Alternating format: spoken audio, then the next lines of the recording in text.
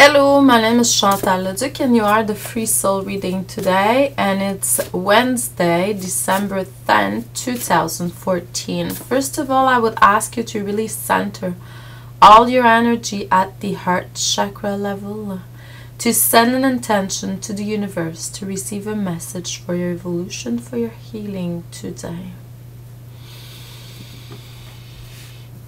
You would like a personal reading, you can always contact me at Chantal at coaching.com, and it would be a pleasure for me to do you a personal soul reading.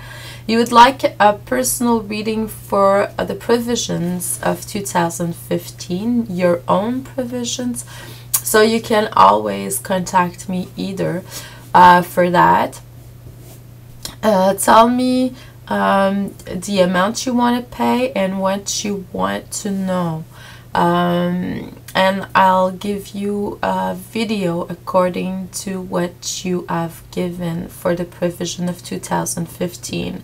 And for a personal soul reading, it can be done anyway, so by phone, in person, by Skype, a video, an audio recording, whatever.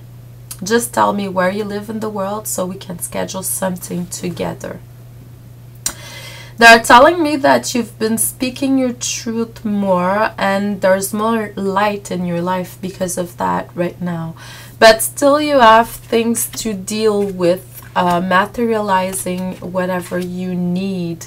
You're not in temptation anymore, and that's beautiful. You have healed of that. But financially, there's still things to be learned. Patience and planning is something that you've been working with for a long time now, and because you deal with it more, I would say, lately, beautifully. Your financial and material world has lived some changes, and that's beautiful, but still there's things to be done regarding financial and material state. Still things to be healed, because you're not at the full abundance like you are supposed to, but it's something that's going to come in the near future, and it's going to improve in that way, and that's really beautiful.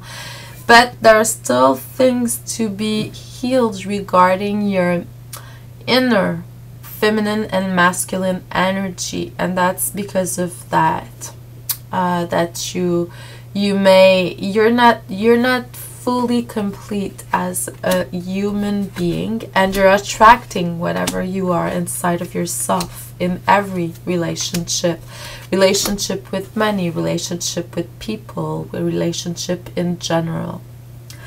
You'll have to touch base more with your sacral chakra, with the creativity inside of you, and the first chakra, the base chakra, because you need to evolve in other foundations, I would say.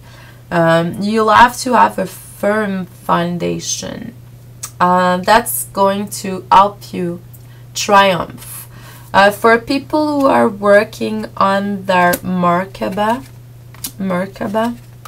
the vehicle of ascension, you'll need to really reconnect yourself more to Mother Earth for that. Sending you a lot of love and light. See you tomorrow. Thank you.